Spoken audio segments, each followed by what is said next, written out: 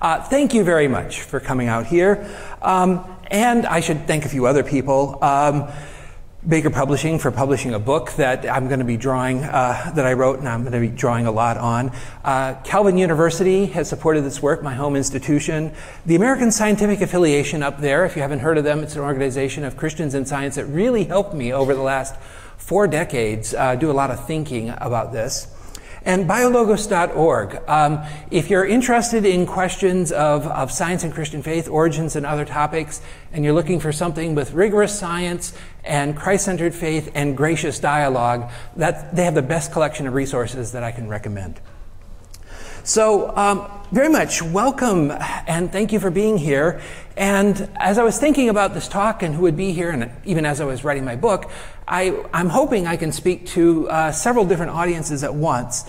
If you're here because you're convinced about the scientific evidence for human evolution, but you're curious or uncertain or skeptical about the claims of Christianity, welcome. I'm very glad you're here. I want to reassure you, you don't have to give up your science. You don't have to turn off your brain when you're talking about hard issues like this with Christians. So I look forward to hearing your questions and having a discussion.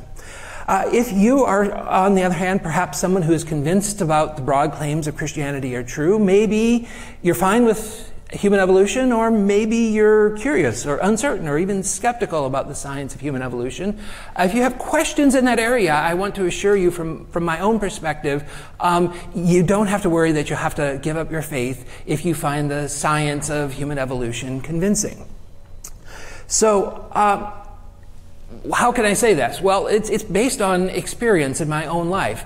As a scientist, and also interacting and talking with a lot of theologians, as a scientist, I can tell you that the scientific community, we are often in situations where two well-established theories seem to make conflicting predictions. Ask any physicist here about general relativity and quantum mechanics.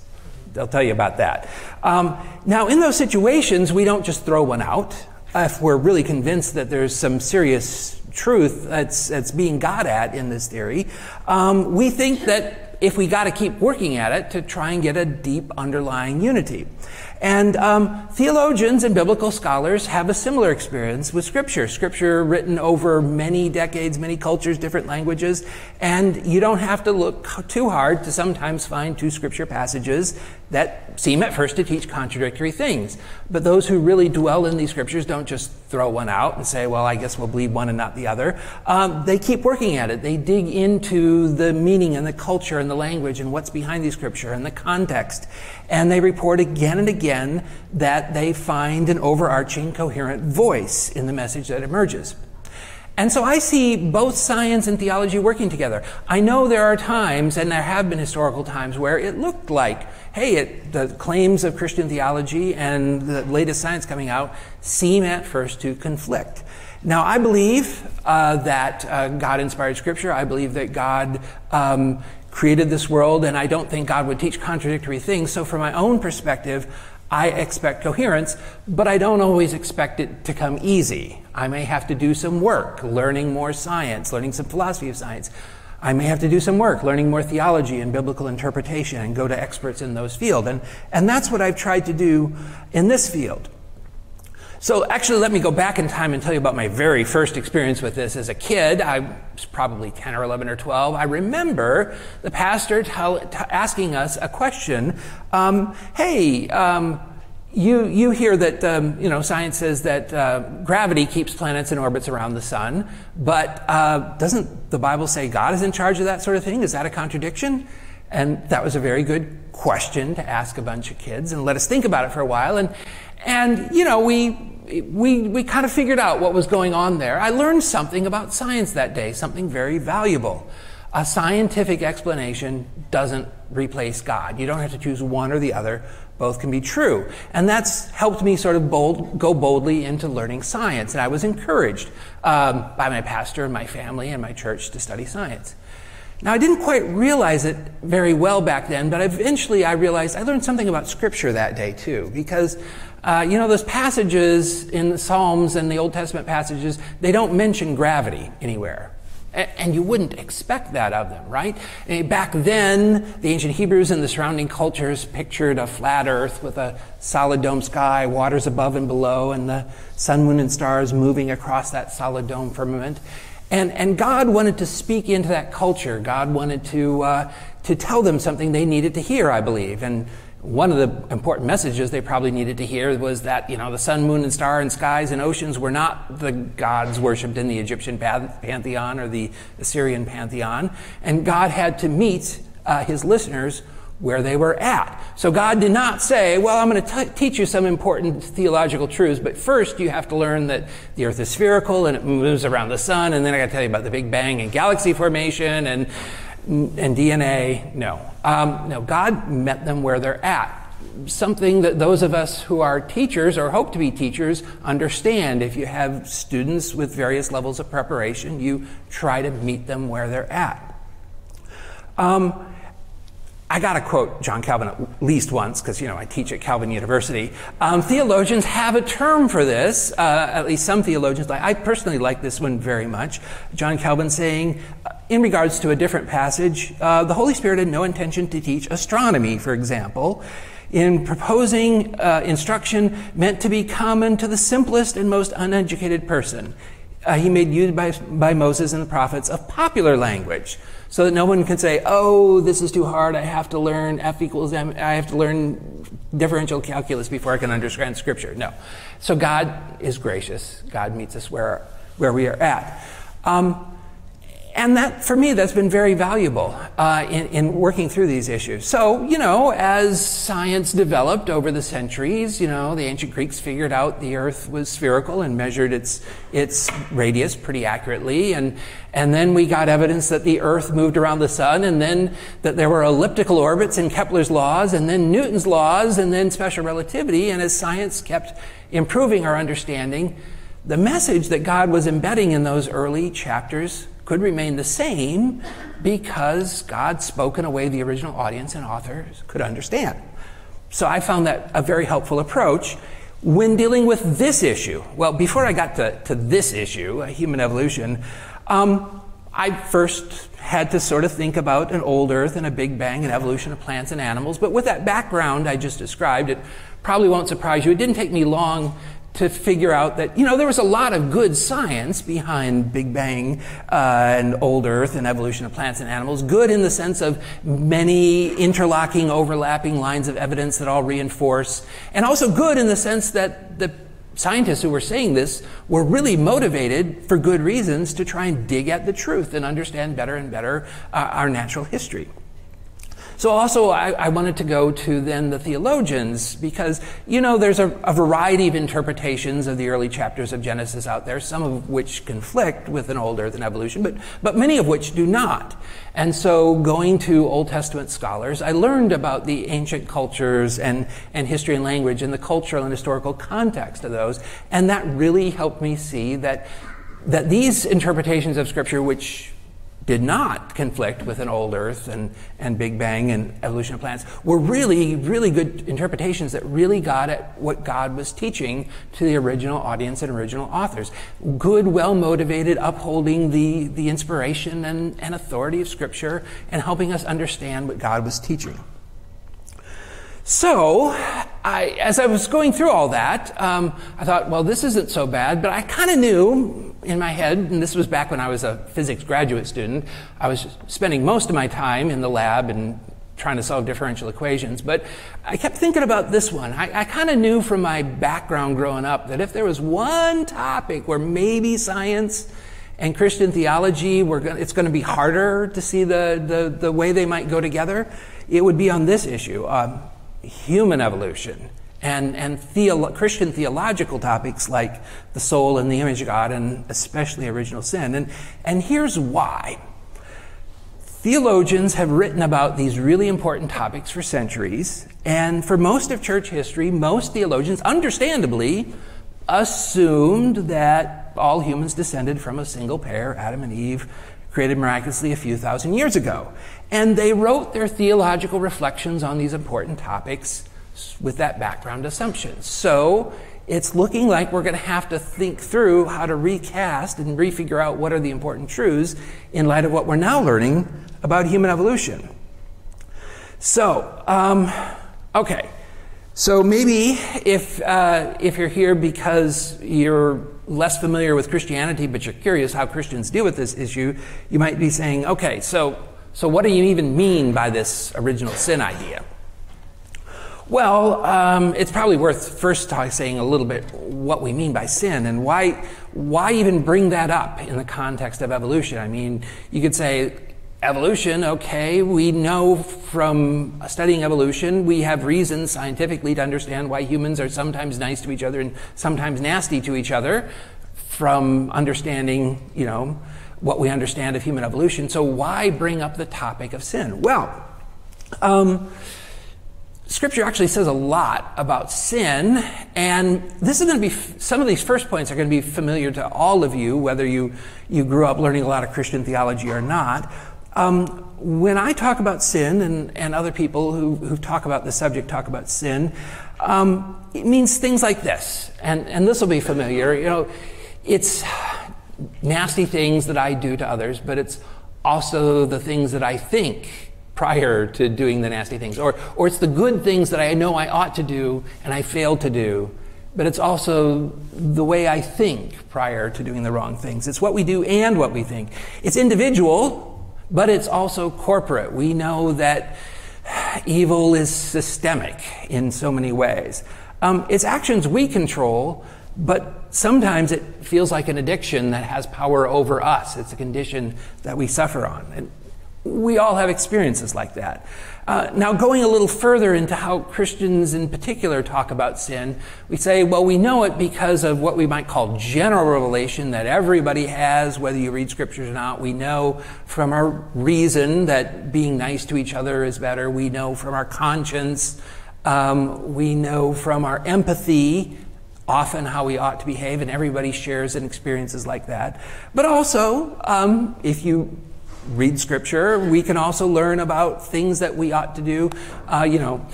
Things like it's not just good enough to love our friends and hate our enemies. Scripture says we have to love our enemies too, and when we fail to do that, that also is a sin.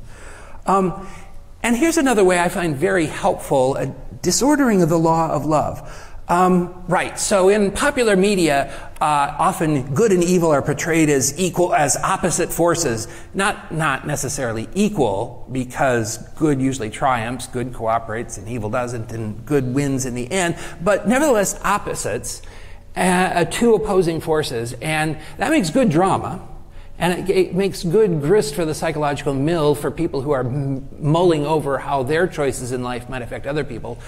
But it's actually not good theology to think about evil that way.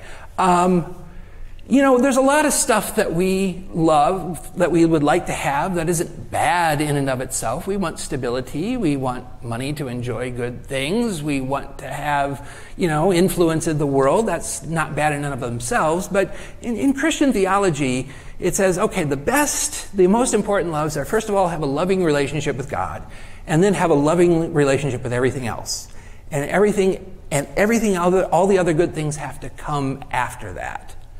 But we all sometimes take these other things that we want really badly and pursue them in ways that is disruptive to a loving relationship to God and a loving relationship to others.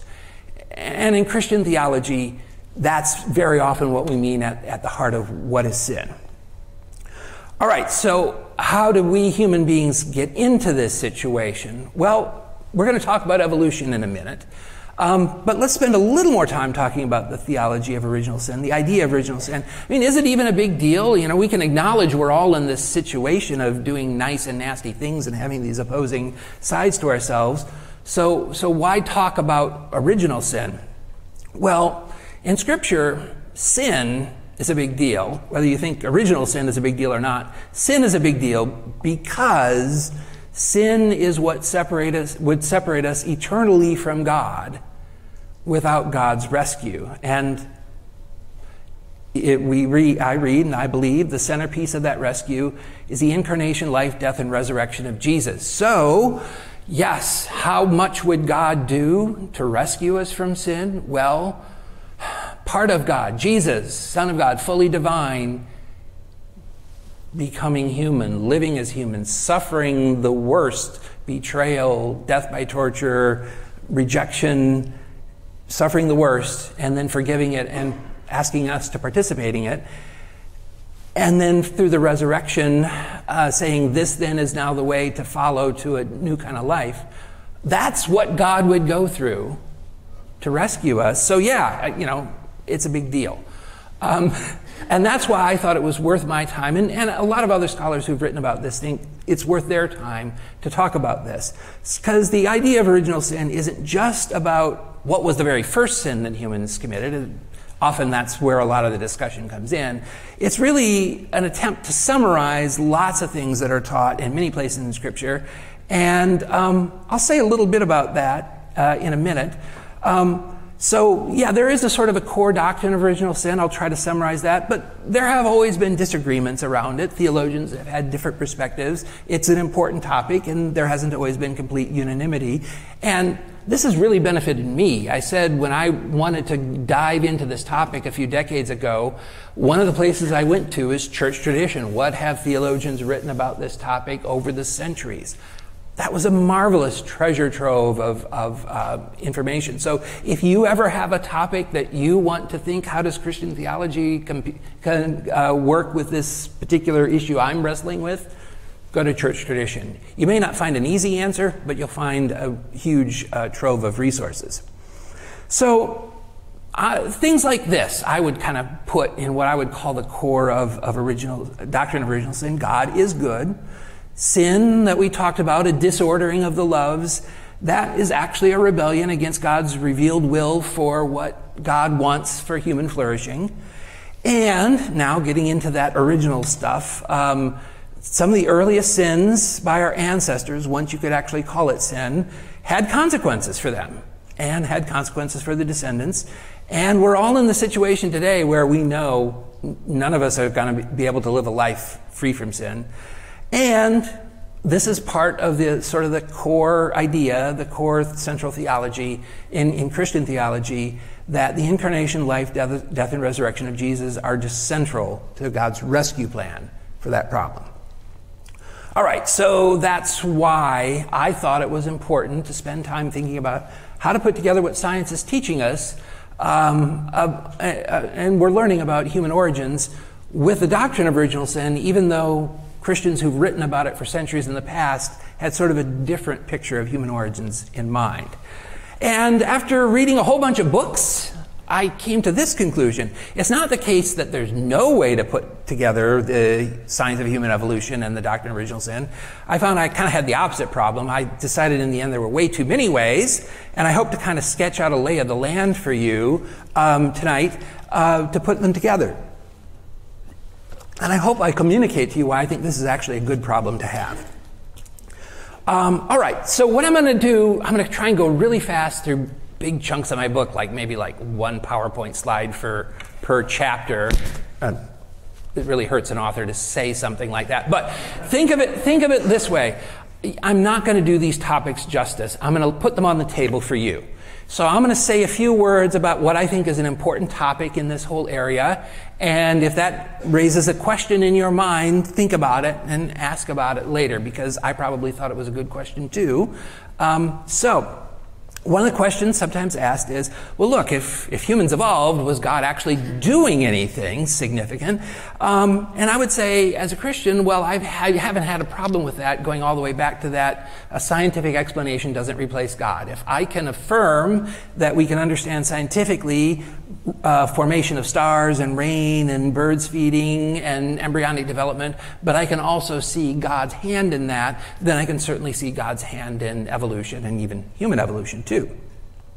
Now, there is something else that happens at some point in the human story, which as far as we know doesn't happen in all these other stories. At some point, God begins what we call special revelation to human beings, establishing new kinds of relationships with human beings, new kinds of relationships that call for new kinds of responses, new levels of responses, and acceptance of rejection, and so forth. Now, I'm also asked something sometimes like this. Okay, so sure, God could have used evolutionary processes and God could use special revelation. It's often Christians who ask this, and I respect why they ask that. Could we also, like, maybe say there's some miracles, particularly when it comes to the origin of our species and our special relationship with God? And now, speaking as a scientist, I would say, well, you know, there's certain kinds of miracles you might propose. I could say, no, that if that happened, we ought to see scientific evidence, and we don't. And then there's other kinds of miracles that can be proposed, like, you know, God miraculously speaking to and giving a particular miraculous revelation to some Neolithic tribe somewhere that wouldn't leave scientific evidence. I couldn't say as a scientist it happened or not. From theologians, I learned two important things to look out for here. We want to avoid what's called God of the gaps theology, where we say, okay, if we have science, then we don't need God, so we just put God in these places that science can't explain. That's called God of the gaps theology. If we avoid that, and then another one is, you may have heard of this or not, the idea that, well, maybe God did a miracle, but made it look like not. Maybe God miraculously created Homo sapiens, but made it look by all the paleontology and genetics like we had common ancestry. Yeah, I can't scientifically disprove that, but theologically, theologians warn us away from that. So, is God doing something special? Well, God is doing something special in everything we can scientifically study and understand. There's special revelation in human story, and then if one wants to say, I think a few miracles happened too of a certain kind, if you can avoid those two, I won't say you can't add those in. I would say maybe think about whether they're needed, but that's a possibility. So that's a whole chapter of my book. Let's move on.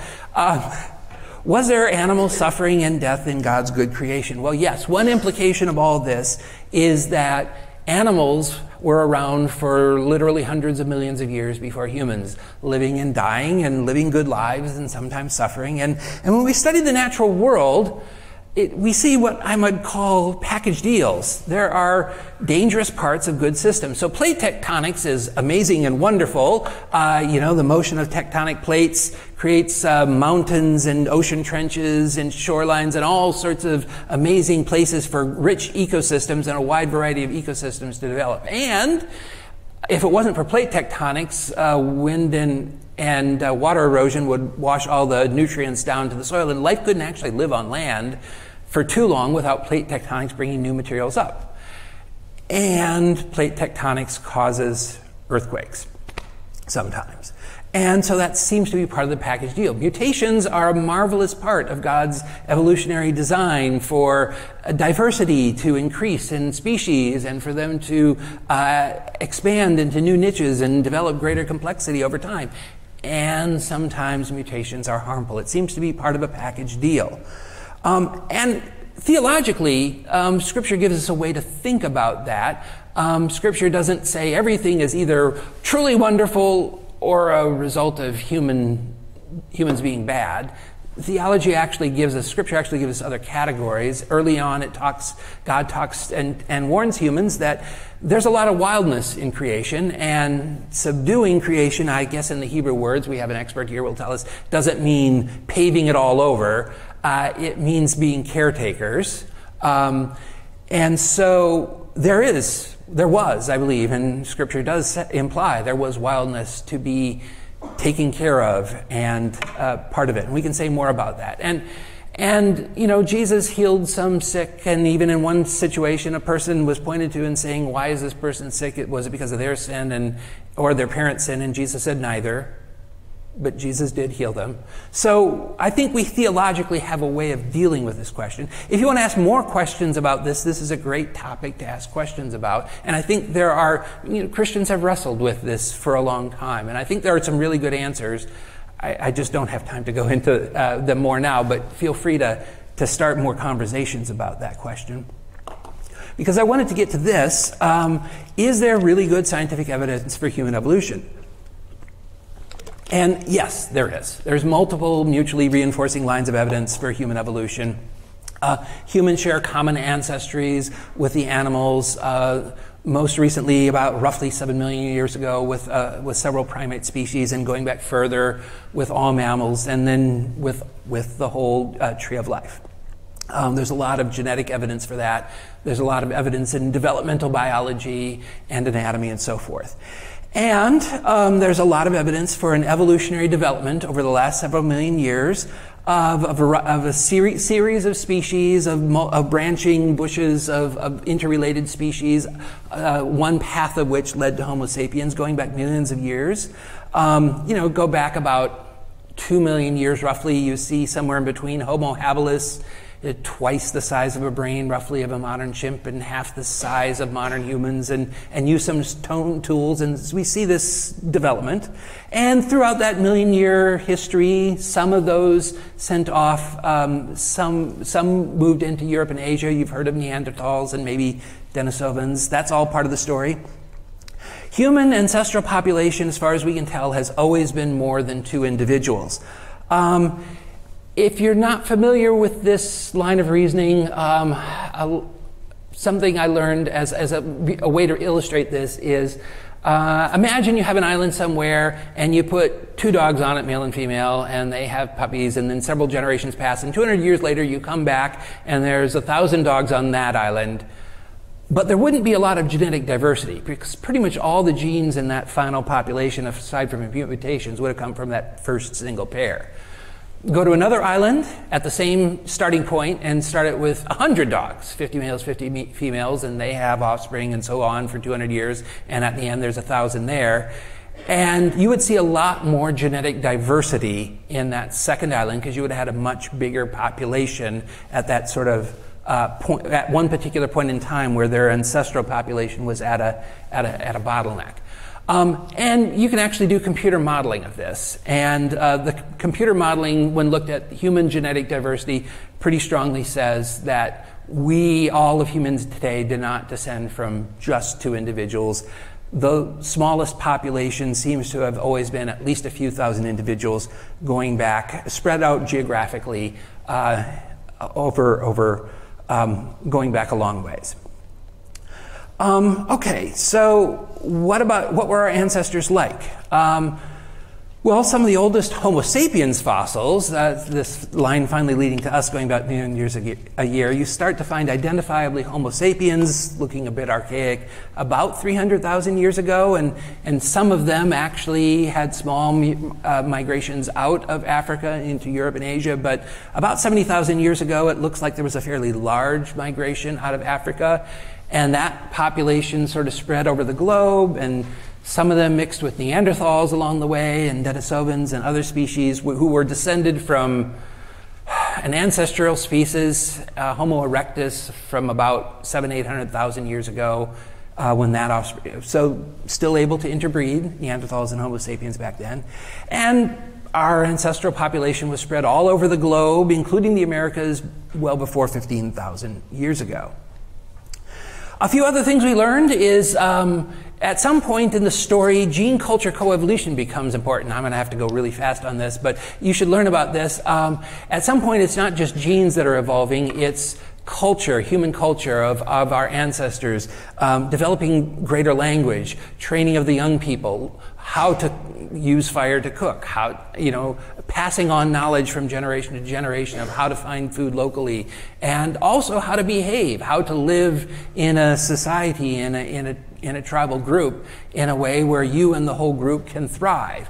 There's cultures that develop, and the development of culture affects the development of genes and vice versa. It looks like what we would think of as human abilities. We have like linguistic complexity and ability to cooperate across really huge groups over large distances, far beyond other animals. Those kinds of capabilities, yes, they're distinctive in humans, but there doesn't seem to be a unique particular starting point. It looks like they developed gradually. And as I mentioned before, we know today that we sometimes treat each other nice and sometimes treat each other nasty, and it looks like our ancestors were doing the same all the way back. All right, so If we're saying that, and I am saying there's a lot of good evidence for that, and as a Christian I would affirm that the scientific evidence is good, so I would say that yes, God used these evolutionary processes in our ancestors to bring about the human species. Now we're going to shift over to theology, and for most of the rest of the talk, I'm going to be talking more based on the theology I've learned by trying to read what theologians have said. One of the questions often asked, or two of the questions, is what about the soul? What about the image of God? How did that fit with evolution? I'm actually not going to go into that much. I'm just going to say that if you look through church history, you'll see multiple theological theories about what it doesn't mean for humans to have souls, and multiple theological theories for what does it mean for humans to be created in the image of God. And our next speaker is actually much more an expert on that, so I'm going to defer a lot of that to him. I'll just say this from my perspective, that what Christian theology says about these topics, we can have all of that compatible with God giving humanity our abilities through evolutionary process, plus this thing I mentioned about at some point God beginning to have special revelation coming to human beings in a variety of ways, whether that's through the voice of conscience, through the voice of an inspired teacher, through a direct verbal revelation, however special revelation might happen. I think we can get everything that Christian theology needs from those. We could also talk about other kinds of miracles here, but I'm actually not going to. I want to defer discussion of these particular topics to our next speaker or questions you might have. I want to spend a little bit more time on this because this is what motivated my book. If, in fact, it looks like, and I think we have good reason to believe God used evolutionary processes to create humanity, how did sin, that theological term I introduced earlier, I'll try and summarize it now, disobedience against God's revealed will and God's revealed desire for human flourishing, how does that then enter the story? And remember what I said, I think there's multiple possibilities. And I'm going to start right now to really play into this theme of multiple possibilities. One question people often want to know is, well, what do you do with Adam and Eve, the story of Adam and Eve in Genesis 2 and 3, if you think that God used evolutionary processes? And I've read a bunch of books which propose something like the following. Well, we could see Adam and Eve as a particular pair of historical individuals, probably not by that name, probably not living in Mesopotamia, probably not 7,000 years ago, but there was a particular historical pair of individuals who received, out of a larger population, who received a particular revelation and made a particular rejection of God, and that was sort of the first historical sin. And their offspring then mixed with the rest of it. So we're all descended from them, but also lots of others who were alive at the time. So that's an idea that a lot of Christians play with. But I have also read a lot of Christian theologians and biblical scholars who say, actually, we think a better interpretation of Genesis is to see Adam and Eve as archetypal, symbolic figures, literary figures, who actually represent many individuals, or even our whole ancestral population, sort of having a rebellion against God over a long period of time. I'm going to defer more discussion of that also to our next speaker. I will just say this. For both those types of answers, I think you can make some pros and cons for each of those. There's specific theological reasons you might like one, theological reasons you might prefer the other. There's pros and cons, and they're out there. We're going to put them on the table for more discussion. I think both types can work. Some might be better than others. Some are better than others, but I want them on the table for discussion.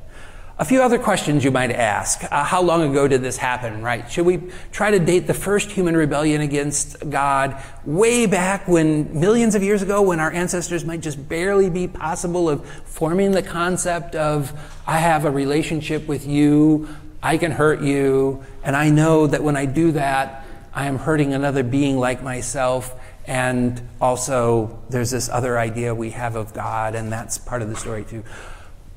Or should we go a little further, where gene culture evolution has gone a little further, concepts are more sophisticated, language is more sophisticated, maybe 200,000 years ago.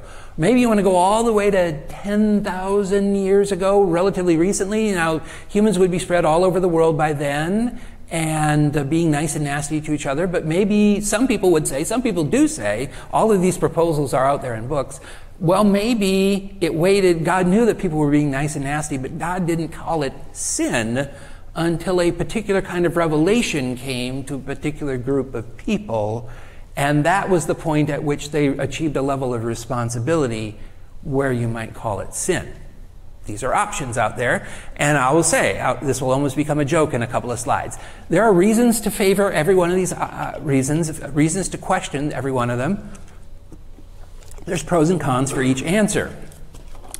How did sin spread from those first sinners? I'm going to throw out 4 options that are out there, try and go through them really fast. Was it that our first sinners were somehow like legal representatives, and when they sinned, then the fact that everybody else was being nasty started to count as sin too? Some propose something like that. They have specific scriptural reasons they like that. What about cultural spreading? I mean, we know that bad ideas and bad behavior can certainly spread culturally by learning. We see that today. It certainly could have, and almost certainly did happen among our ancestors. Is that how sin as rebellion against God spread? What about parents to offspring? Whoever the first sinners were, their offsprings then mixed with all others, were all descended from them now. Or what about developmentally? Here analogy would be, okay, so when a little infant is crying because it's not getting something it wants right now, we don't call that sin. When a toddler throws a tantrum for not getting something the toddler wants, and you look at the glint in the kid's eye and you say, yeah, that kid is willfully sinning, right? But where's the boundary line? We don't know. I mean, it seems to be a developmental process into that status for children today. So maybe also with our ancestors. 4 options out there in the literature, in the books you can read out there, pros and cons for each of them. I think they all have something to recommend them, something to make you wonder if they're right. I think that's exciting. I can throw out different questions. There's a long chapter in my book where I try to go through this.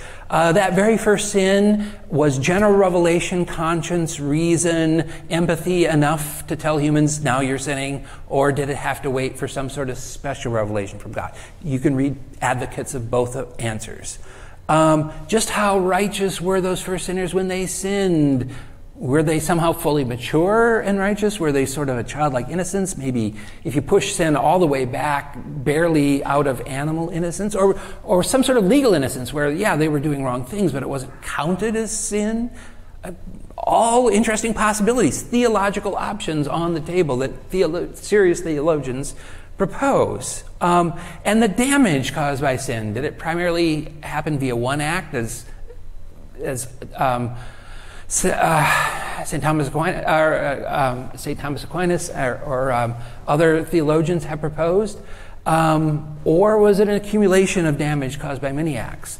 For all of those questions, there are specific theological reasons to think about them, pros and cons for each. And here's one of the hardest questions. Do we think humans could have avoided sinning? Do we think our ancestors actually had a serious chance of avoiding rebelling against God? Or do we think it was somehow inevitable? That actually question goes way back before humans talked about human evolution. That goes back centuries and centuries in church theological thought, because it touches on some of the very hardest questions. And I think it's a good question to get raised again in this context. And again, for both of those answers, there's specific pros and cons for each. So, yes, let me argue why this is good. When I'm, as a scientist or as a member of a group of scientists, and I'm in a situation where I have some interesting data, and I have multiple theories on the table that could potentially explain it, I think that's exciting. I don't see that as a sign of fear. I see it as a sign to do more work. That there's progress to be made by thinking about this problem further. As we spend more time studying it, we might reject some of the theories on the table. We might add some new to the table, but our understanding of the issues will almost certainly grow as we put more effort into studying it. And I think that's the situation we're in today. I think that's exciting. And I think it's reassuring. If you sort of came here tonight wondering, well, as a Christian, I'm worried about this scientific evidence for human evolution, that it might sort of upset Christian theology. There's a lot of options on the table, okay? You really don't have to fear as science develops. Development of science might rule out some of the possibilities I put on the table. Others are quite robust. All right, so yeah, I'm leaving us with a lot of questions, and why I think it's a good question. But I think we have limited data on it, and it's worth thinking about. It's worth spending more time on. But I think the most important question we can ask right now is, what is God doing about it? And here I hope and Professor Middleton will say a little bit more. Here I think Scripture has a lot more to say. Remember when I said earlier what God's rescue plan was? Here I think Scripture's kind of unambiguous about it. Yeah, the reason I think sin is an important topic is because I think my own sin is something that would keep me away from God.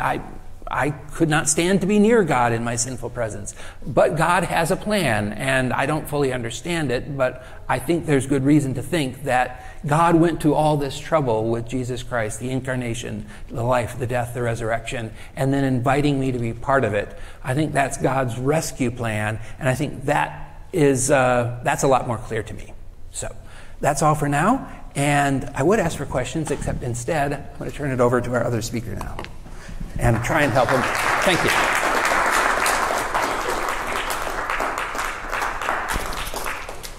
Good evening.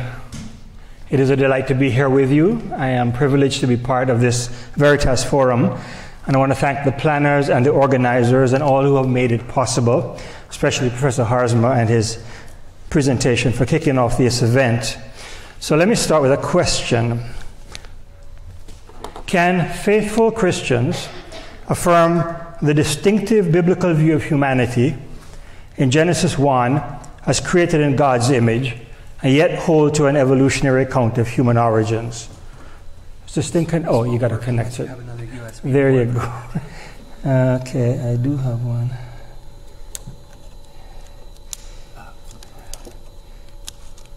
Okay, great. All right, perfect. On the face of it, this seems like a difficult problem to answer, but even more difficult, perhaps, is reconciling what evolutionary science suggests about human origins and the biblical picture of the origin of evil, the fall, as recounted in the narrative in Genesis 2 and chapter 3.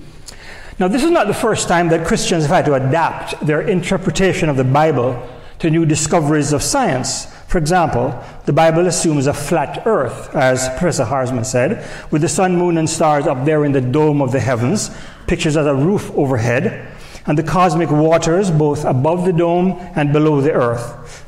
Now, we affirm uncontroversially heliocentrism, that the sun is the center of the solar system and the earth revolves around the sun, and the earth is a planet, unless of course you're a flat earther, which I hope there's nobody here.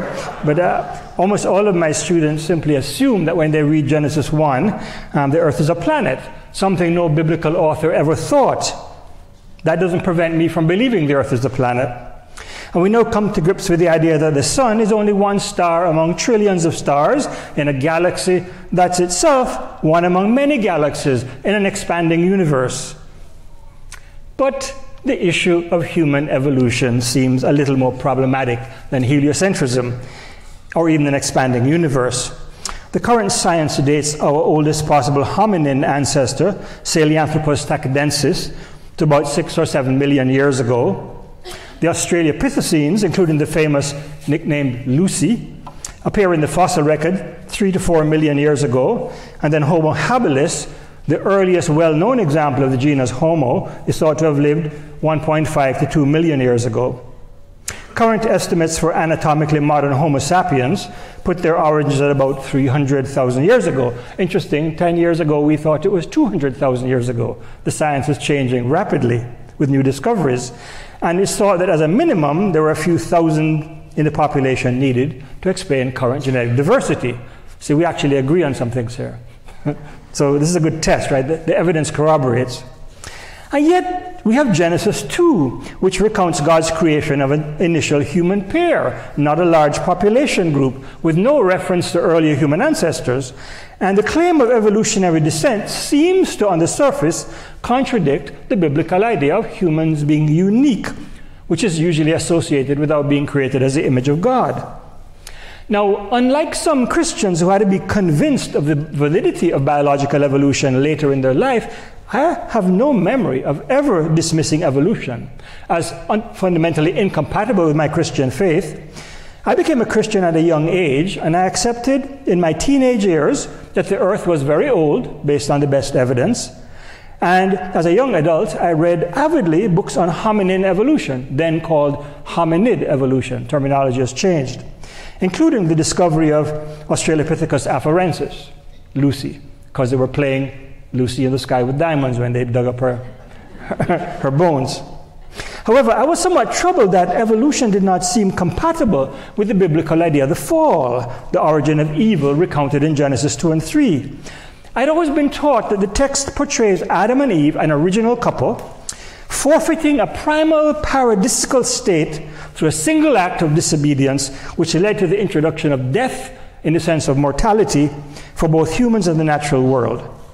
And I couldn't get my head around how this might fit with what scientists claimed about human evolution. So I did what many Christians do when confronted with cognitive dissonance. I put it out of my mind and concentrated on other things. In my case, these were my graduate studies. First, a master's degree in philosophy at the University of Guelph in Canada, and I wrote a thesis on the nature of religious language.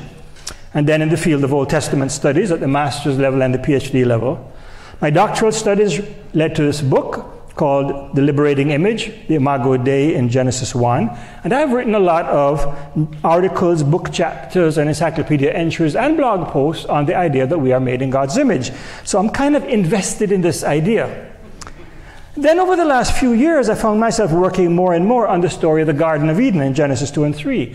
A very profound and earthy story about human identity and origins, including the identity and origins of evil. And I've now published a couple of essays on these chapters and some blog posts. One of the essays in a book called Evolution and the Fall. I love the cover. And I have a contract to write a book called Life and Death in the Garden of Eden, though not right away because I have a couple other book contracts to get through first. In what follows, I'm going to draw upon my expertise as an Old Testament scholar who has been teaching and writing about biblical creation texts for many years, though until recently without any explicit reference to evolution. Biblical scholars are a little different from theologians. Theologians are interested in big ideas. Biblical scholars pay attention to the details of texts. So I'm going to immerse you in some textual details here tonight. And I'm going to suggest that I've come to discern a number of ways in which these biblical texts, while certainly not meant to teach science, can prime us theologically in terms of our worldview to be open to what evolutionary science tells us about human evolution. I actually believe, you might think I'm crazy, that paying better attention to the Bible might make better theological sense of evolution. Yeah, go ahead. You can throw some tomatoes now. All right? So let's start with what's often taken to be a major contradiction between the Bible and evolution, namely God's creation of an initial human pair, Adam and Eve, in Genesis chapter 2. There are two problems with thinking that this contradicts an evolutionary account of human origins. The first is while we often think of the first human pair in Genesis 2 as Adam and Eve, the text originally designates them as the human, Ha-Adam, and the woman, Ha-Isha, this Hebrew. Adam becomes a proper name really only in Genesis chapter 5, and Eve is the name given to the woman in Genesis 3:20. And what are we to make of the fact that the name of the first man is human, Adam, and the name of the first woman, Chava, sounds like the word for life in Hebrew, because she's the mother of all living. And who would name their son Abel, which means vapor or futility, the same word that occurs as a theme in Ecclesiastes, meaningless, meaningless, everything is meaningless. That's one problem. Second problem is that there are actually two different accounts of creation in the early chapters of Genesis. Let's compare Genesis 2 with Genesis 1, where God creates not individuals, but population groups to fill various niches, including flying creatures in the sky, swimming things in the water, then animals on the land, and also human beings, designated by the collective noun Adam, on the land. Now, Christians only read this account of human creation as an original couple because we tend to retroject the account from Genesis 2 back into Genesis 1. But I think we should respect the different portrayals of creation in each chapter. Beyond the question of the initial population size, there's a different portrayal of the initial state of the world in these two texts. Genesis 1 begins with the earth inundated with water, so that God has to separate the waters for the dry land to appear. Genesis 2 is different. There the earth is originally a dry wilderness, so that plants cannot grow until a mist rises to bring water to the ground. Then there's a different creative order of the events in chapters 1 and 2. In Genesis 2, the order is dry land, then water, then a human, Adam, later specified as a man, then plants, animals, and a woman. In Genesis 1, the order of these very same items is water, then dry land, then animals, then humans, Adam, same term, consisting in male and female together. In neither case is the text teaching science, for then we'd have to ask which account is scientifically true, or as Christians like to put it, which account is literally true. The point is, they're different, but they teach a harmonious view of what it means to be human. And in this view, humans are defined both by our commonality with other animals and by the distinction of being created in the image of God, Latin imago Dei. In popular thought, the image of God is often taken as referring to certain features or capacities that we have that distinguish us from animals. For example, rationality. But that's not the way the Bible typically talks about the image of God. Old Testament scholars today are pretty united in seeing the image of God not as certain distinctive capacities that humans have, but as our ethical calling or a vocation of representing God on earth by manifesting God's presence in all of life. My image for this is we are the prism of God. The bright light of God shines through us and is refracted. So the image of God is both a gift God has given humans to represent God on earth, which affirms our dignity, but also the calling to manifest that representation by the way we exercise power, both towards other people in love and how we interact with the earth to transform it and develop culture, what evolutionists would call niche construction, but doing this in a way that lovingly cares for the non-human world. It's because of Jesus' own use of power for the benefit of others that he's described in the New Testament as the perfect image of God. He represented God perfectly in his life. Now, of course, to be a representative of God in the world, humans need to have certain kinds of capacities or faculties like rationality, language, sociability, and so forth. And the Bible does, in fact, distinguish us from animals in rather common sense ways. Humans are granted dominion over animal life and not vice versa. Animals simply cannot meet the deepest human needs for interpersonal fellowship. God had to create a woman for the man. Yet, the Bible also presents a picture of significant continuity between humans and other animals.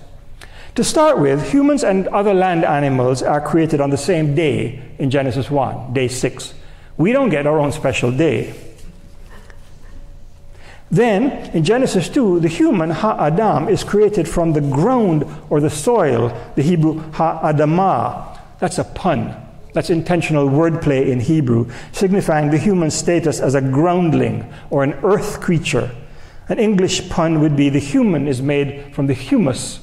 That's a crucial theological point the Bible makes in chapter 2. We are earth beings. Genesis 2 goes on to tell us that animals are also created from the ground, which testifies to a fundamental human-animal commonality or kinship. Both humans and other animals are described by the identical human phrase, translated differently in Bibles often, nefesh chaya. What does that term mean? Well, let's look at this. In Genesis 2:7, after God created the human being, Ha-Adam, from the dust of the Ha-Adamah, God breathed into the human being the breath of life, and the human became a nefesh chaya, which the King James Version famously translates as a living soul. So instead of having a soul, as later Christian tradition comes to affirm via Plato, a human in the Old Testament is a soul, a nefesh, indeed a living nefesh. A good translation of nefesh chaya would be something like a living organism. Although this phrase, nefesh haya, is used both of humans and animals in Genesis 2, many Bible translations render it a little differently when it's used of humans in verse 7 and of animals later in the chapter, verse 19, in an attempt, I think, to distinguish humans from animals. But this betrays a fundamental misunderstanding of the biblical assumption of a commonality between humans and animals. The word soul in the Bible, the Hebrew nephesh or the Greek psyche, actually indicates not our distinctiveness, but precisely what we share in common with animals. Some of you might be disappointed that I'm not going to defend the idea that we're different from animals because we have souls. Well, as the man in black said to Inigo Montoya in The Princess Bride, get used to disappointment. The fact that the Bible portrays the commonality, even the kinship between humans and a variety of other animals, should, I believe, predispose Christians who take the Bible seriously to at least be open to considering the idea of common evolutionary descent. But isn't the tension between human evolution and the biblical idea of the fall or original sin in a different category altogether? In particular, Christians with integrity, can they maintain the historicity of the fall, that is, the origin of moral evil or sin, as an event that really happened in history? If so, can we describe in what sense it happened in evolutionary terms? It's always been important for me that the Bible claimed that the world God created was good, indeed very good, and that evil was later introduced into this world by human disobedience. The notion of a historical fall, which denies a pre-existing principle of evil and lays the origin of evil clearly at the feet of human beings, distinguishes the biblical vision of creation from other accounts of origins, as many scholars have pointed out. Yet it's become common among many Christian proponents of evolutionary creation to deny the classical doctrine of a historical fall and claim that Homo sapiens emerged sinful. But I don't think that's a necessary move for those of us who want to affirm the truth of the Bible and evolutionary accounts of human origins. I think part of the problem is what we mean by the word historical. For some, this means a punctiliar or singular event perpetrated by an original couple that automatically changed human nature and made it evil, such that every person born in the world after comes into the world with a sin nature. But that particular interpretation of the fall, a version of original sin, as Augustine formulated it, is not the only way to read the Genesis story. So what I'm going to do is assume what I've already argued, that Genesis is not incontrovertibly committed to the idea of two original humans. It allows us to think either of a large population group, Genesis 1, or of Ha-Adam, the human being, in Genesis 2, as archetypal of all people everywhere. This might mean that the narrative of disobedience in Genesis 3 is not simply about a single event in the past, though I don't exclude that, but it describes what is typical in the process of temptation and sin in human experience. Indeed, it's a profound phenomenology of how sin works. In fact, when preachers, at least good preachers, expound the garden story in Genesis 2 and 3, they tend to emphasize how this is true for all of us. Adam and Eve are archetypal of what it means to be human, rather than locating this as one event somewhere in the distant past. So if we're open to viewing the garden narrative in this manner, the dialogue between the woman and the snake in Genesis can be seen as a profound study in the phenomenology of temptation and sin, which may be applied not just to our own individual experiences of temptation and sin, but also to the early experience of Homo sapiens. So you ready for a deep dive? Hang on to your hats. The temptation begins with a question from the snake about whether eating from all the trees of the garden was really prohibited. It's a trick question, because they weren't all prohibited, right? The question accurately depicts, though, the way temptation comes to a person. It seems to arise from an external source. Note, the snake is not intrinsically evil. According to the text, it is one of the wild animals the Lord God made and the man named. So the origin of temptation isn't necessarily something evil, but precisely as Professor Haarsma said, something good which has been disordered. So it could be some aspect of God's good world that becomes the occasion for sin. And that's quite a profound point. In both the snake's question and the woman's response, there are a number of cases of what I would call slippage from what the narrator says, all of which ring true to our experience of temptation. The narrator consistently uses the compound name Lord God, in Hebrew, Yahweh Elohim, to designate the creator throughout the narrative in Genesis 2 and 3. But the snake speaks about God only, Elohim, leaving out the divine name Yahweh. And the woman follows suit in her response. The covenantal name Yahweh, revealed to Moses on Mount Sinai, is not used anywhere in the conversation, which, as many Jewish scholars have pointed out, is probably a distancing tactic, serving to disassociate the prohibition from Israel's covenant God, the God with whom one can have a personal, ethical relationship. Beyond that, the narrator's reference to Yahweh God commanding has been softened to God saying in the snake's question. Here again, the woman follows the snake's lead. You never read it that closely, did you? Well, I'm a biblical scholar, so I'm reading very closely.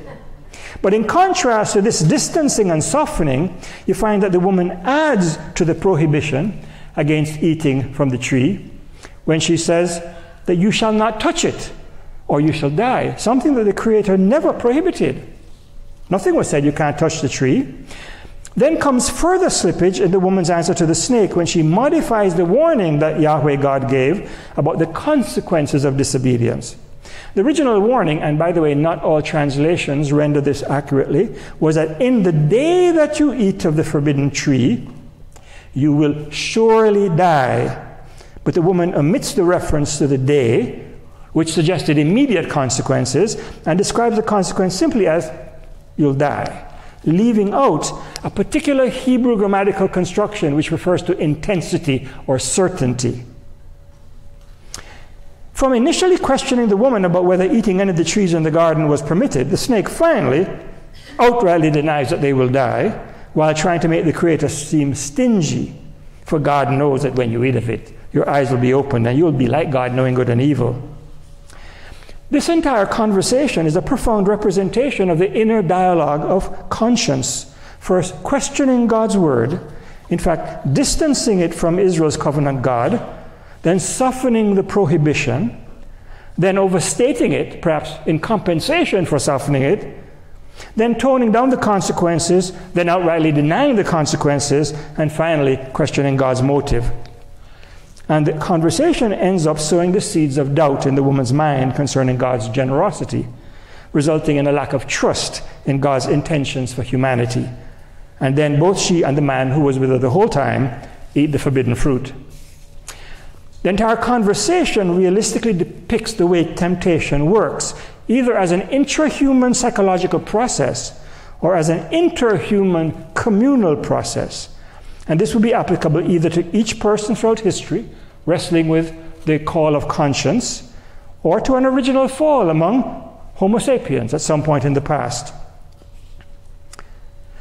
Many Christians assume that the Garden of Eden story includes a period prior to sin when the first humans lived innocently in a paradise-like state, la-di-da, among the animals eating, delicious fruit and so forth and fanning themselves with peacock feathers. You can see these kind of pictures all over the place. However, it turns out there was no actual narration of such a period in the book of Genesis. At the end of Genesis 2, the woman is created to be a helper or partner for the man, presumably means that she's to help him in the task of working and guarding the garden.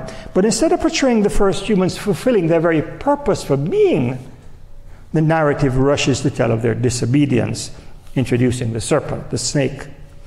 The idea of a paradisical period in Eden is much more a function of Christian assumptions than it is of anything in the actual text.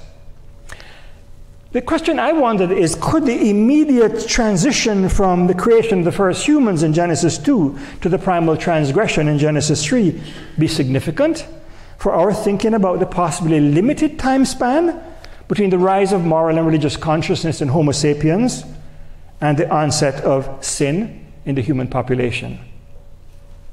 Not only is there no paradisical period in these chapters, but the human nature doesn't seem to suffer any sort of immediate and radical corruption, as the classic doctrine of original sin might suggest, such that everybody afterwards inherits a sin nature. This does not mean there are no changes narrated in Genesis 3, but there are existential and behavioral changes. Humans immediately acquire a sense of shame at their nakedness and a fear of God, leading to their hiding, which fulfills the warning that in the day you eat of it, something's going to happen. God doesn't have to say anything. Human consciousness has changed.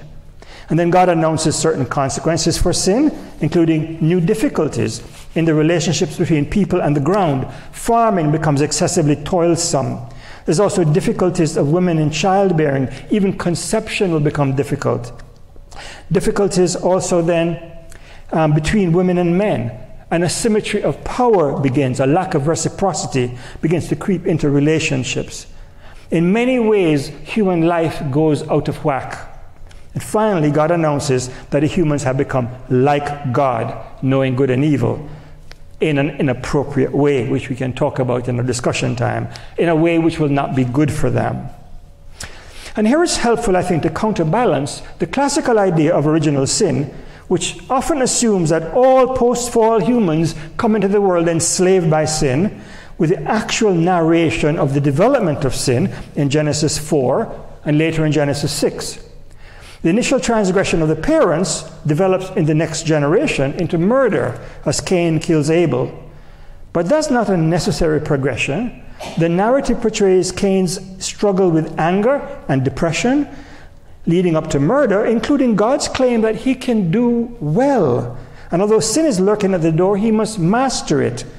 God's words to Cain suggest that sin, the first time this word is ever used in the Bible, is not inevitable for human beings at this stage in their existence. It can at least be resisted initially.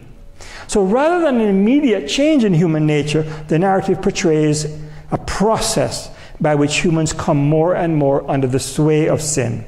After Cain's murder, we find Lamech's revenge killing of a young man who injured him, a killing he boasts about to his 2 wives. Yet even here the growth of sin is intertwined with positive cultural innovation, such as the building of cities, the invention of new forms of livestock tending, musical instruments, metal tools. Humans create all kinds of good things, but sin continues to infect the human race until every inclination of the thoughts of the human heart was only evil continually, and the earth was destroyed or ruined. Hebrew shachat, sounds like shattering a jar, right? By the violence with which humans filled it. You only have to look around the world today to see that Genesis 6 is true of the world today. So we finally, in Genesis chapter 6, have something as pervasive as original sin in the later theological sense of the term. A situation of communal and systemic evil that we're all born into. But this is a historical progression and not a genetic inheritance. So you see, I come down on certain of those points of view and not others. Such a developmental and communal view of sin as narrated in Genesis is true to human experience and is quite compatible with the evolution of religious and moral consciousness among human beings. Although we can't know for sure exactly when Homo sapiens first became aware of the prodding of conscience, or indeed if it was some previous species of Homo that became first aware, I think it probably was Homo sapiens, we can speculate that at some point God entered into a relationship with some representative population of early humans, making them aware that there was an ethical call on their lives to live as a divine image in the world. This new relationship with the concomitant ethical call would have engendered a significant change in the consciousness of Homo sapiens and their behavior. Let me explain. We know from experience that relationships change us, sometimes decisively. No one who enters into a marriage or becomes a parent is the same after, at least if we take that relationship seriously. Do I hear an amen? I think you know what I'm talking about. Even our pets change us, as pet owners will be aware of also. And evolutionary biologists have discussed how various human-animal relationships may have led to significant adaptations in human behavior. Being in a relationship puts certain explicit or implicit demands on us, and as we respond to the other, we begin to change over time, not just in our actions, but in our thinking and in our values. We now know that behavioral changes begin to lay down new neural pathways in the brain, we literally become different people over time.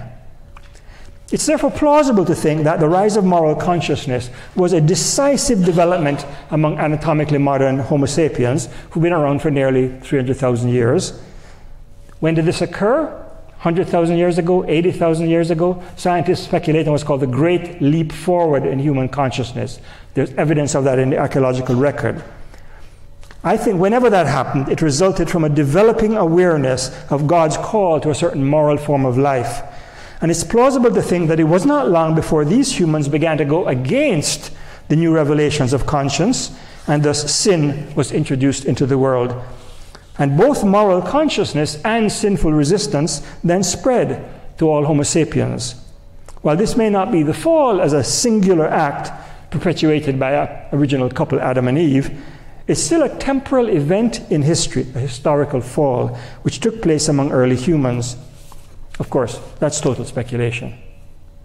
It's an open question what the best scenario is for understanding the origin of moral evil among early Homo sapiens, and that's, as Professor Haarsma suggests, more than one scenario is compatible with a biblical understanding of these early chapters of Genesis. I personally don't find the Bible most useful for this kind of speculation. Rather, the scriptures teach us theological and ethical truths about God and ourselves. They affirm the high dignity and nobility of being human. We are made in God's image, along with the undeniable reality that we are capable of great evil, which we perpetuate against each other, against the earth itself and the non-human creatures of the earth, and even to our own detriment against ourselves. The author C.S. Lewis articulates the paradox of being human, this dignity and also great evil, in his novel of Narnia called Prince Caspian. In the novel, Lewis has the Christ figure Aslan the lion make a profound statement to Caspian, who's struggling with his sense of identity. "You come of the Lord Adam and the Lady Eve," said Aslan, "and that is both honor enough to erect the head of the poorest beggar, and shame enough to bow the shoulders of the greatest emperor on earth." I, for one, am very glad that the Bible does not just expose our problem, the problem of our shameful behavior. It also affirms that the creator of the universe came to us as a human being. The Word became flesh. Interesting, the Word didn't become a human being, it became flesh, identifying with all organic creatures. And he came to share our mortality and our suffering in order to make a way for our redemption, our restoration to wholeness and flourishing. For me, that's the gospel. That's the good news. Thank you very much.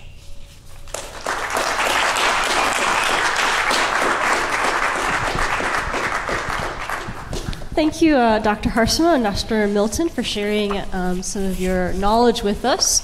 So we wanted to save the last bit of the forum tonight open for questions, and as we said, a question and response. We are calling this a question and response, not a question and answer, because we don't necessarily have the answers. So does anyone have a question that they would like to ask one of our speakers? I'll start you guys off on something. So, Dr. Middleton, you talked a lot about whether or not the original couple was indeed a single couple, or a single Adam, a single Eve. And Dr. Haarsma, you also kind of mentioned similar things, such as evolutionarily, the likelihood there was likely a lot of people. I'm curious to how do you think about or reconcile that with parts of New Testament scripture? So, for example, Romans 5, where Paul talks about Adam and Christ, and the idea that through one man sin entered the world, and comparing Christ to Adam as through one man salvation comes to the world. How do you interpret and read that scripture then? You want me to try? You want to try? Go ahead. I'll talk and you can think, and then okay. It's fine. Do I have to turn this on? Yeah, there's just Sorry. Thank you. I'll give you a chance. So that's a very good question. I've been asked it before. In my book, I tried to channel some New Testament scholars that I've read. Some have proposed the idea that, well, to our modern ears, it sounds like Paul is sort of teaching that there was one man, Adam, but we can't necessarily be sure that's what Paul thought. I might say something like the following, that early American relationships with the wilderness and particularly forests can be represented by Paul Bunyan and Johnny Appleseed. Now, what's going on there? If you know American mythology, you know Paul Bunyan is a mythical figure who represents lots of lumberjacks who went out into the wilderness and cut down trees. And Johnny Appleseed is a different name for an actual person of a different name, but a real historical person who went around planting trees. Now, a modern American who knows all of the stories there would know what I just did. Somebody reading that story 200 years from now might think that Loren Haarsma believed that Paul Bunyan was a historical figure. So we could be at a sort of distance from Paul. There's another answer, which I think more New Testament scholars like, and that goes back to my slide to accommodation. If God could inspire Old Testament authors to teach theological truths about God while interlacing it with language that implied that, yeah, they believed the earth was flat and not moving, but still God inspired that scripture to teach truths they needed to hear, God could have also worked that way with Paul, even if Paul did think Adam was a single person, father of every single human being, and inspired Paul to teach theological truths that had to be made. I would say something similar. I just comment about Johnny Appleseed. You know why he was planting these trees, right? To get hard cider. So people get drunk because farming was very difficult and people were in pain. Because it's only recently that cider is not hard cider. All ancient cider is always hard. Anyway, that's another question. So your mythology about Johnny Appleseed, you got to think about that. Whether or not Paul believed Adam was an individual person, the progenitor of the human race, to me is not the most important question. It's what is taught through that idea. So I don't have to believe what particular biblical authors believed about the world to get the theological point God is making through them. And that's an important distinction that we have to make. Just one other little detail. Some people say, but Paul's whole theology depends on it being a single person, right? Because Christ, he says, as in Adam all die, as in Christ all are made alive. So it needs Christ a single person, so Adam needs to be a single person. But if you took that very literalistically, which is different from the word literally means what the author intended. Literalistically means the way we modern people use the word literal. We'll get to that in a moment. If we took that really literalistically, then Paul is saying that because Christ came, every single person in the world is saved. If we're all descended from Adam, then we're all saved because of Christ. But that's not what he's actually saying either. So it's much more nuanced. Yeah. Yes. How far back does the Jewish rabbinical view of the Bible as composed of four modes go? In Hebrew, Peshat, Drash, Remez, and Sod. Is that as old as the time of Jesus? No, it's maybe 1,000 years old. It's a medieval idea out of Jewish mysticism, the Zohar. Okay, yeah. Not quite. I mean, there's precursors of it before, but they're all post-biblical. Anyone else? Other questions? Yeah. So, would you guys say that free will, not to get into like super big discussions, but would that be like kind of central to God's plan? Well, God's plan being separate from our free will? What do you mean? Say a little more. Like our free will to sin, to choose to listen to our like different parts of our conscience that may tell us to do good or nasty things, like he was alluding to. Mm-hmm. Sorry. I'll give it a shot. So I like to sort of look at, again, church history on that. There are theologians of the past who would sort of not make a big deal out of free will and not worry about that. And they would have a sense of God's sovereignty, implying, yeah, God knew there would be a fall all along, and that was part of it. That's probably a minority view in church history going all the way back. I think most Christians take a view of free will more like, I think, what you have in mind, that God gave us free will. And there's a sort of a classic theological answer. Why did God create humans with a capability with the possibility of sinning? And the answer was, well, God wanted creatures who could freely choose. And this was important to God's purpose. God wanted to develop creatures who could freely choose, freely understand what self-sacrificial love was, and choose to participate in that or choose to go another way. And God valued that so much that God couldn't then say, I make you capable of freely choosing, and then dictate everything they do. So in that sense, free will would have been part of God's plan, even though God would have known what some of us would choose to do with that.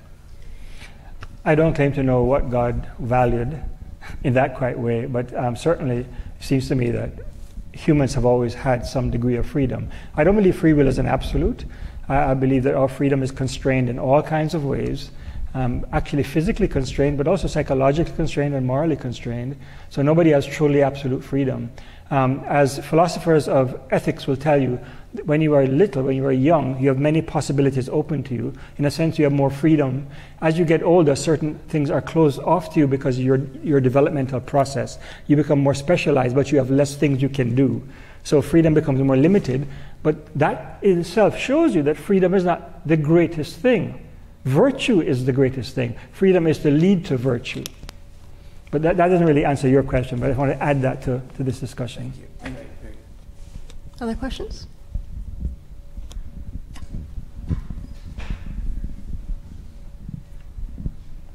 I'm just curious, now that both of you have heard each of your other's presentation. At the beginning, I was thinking there might be some more conflict between your two views, but it seemed to me that they're actually quite complementary. So I'm curious of each of your reaction to the other's talks. That's a good point. I love the presentation. People who've read my book have complained that I lay out all these different multiple possibilities, and they can't tell which one I like. And that was deliberate on my part. And I can explain why afterwards, why I chose to do that. But then sometimes they ask, well, secretly, which one is your favorite? And I'm willing to say, and I guess I'll say publicly, my favorite is very, very close to the one you laid out. So I just love learning more and more from an Old Testament scholar, and I learned things tonight I hadn't heard before, even though I'd read some various books. So thank you very much. Yeah, I would say that although we are very close together, and I've actually known that from before, my focus is not on trying to show a harmony. My focus is saying, until 2013, I had never thought of how the question of evolution related to the early chapters of the Bible. I just taught the early chapters of the Bible. And then people like your wife, head of Biologos, and others heard me give a presentation and said, you need to be talking about evolution because this is compatible with evolution. But I wasn't thinking about it in terms of evolution at all. Just thinking about, on its own terms, what's the Bible saying? And it turns out that it's helpful for people in the sciences. So that's kind of where my approach is. You notice that out of all what I said, not even 5% was about how evolution really related to it. The rest was just biblical details, which I think was relevant to evolution. Right. So I want to echo that. Scientists like me who do sometimes wrestle with questions science raises go running to scholars like you, New Testament, Old Testament scholars, theologians, and find the help we need.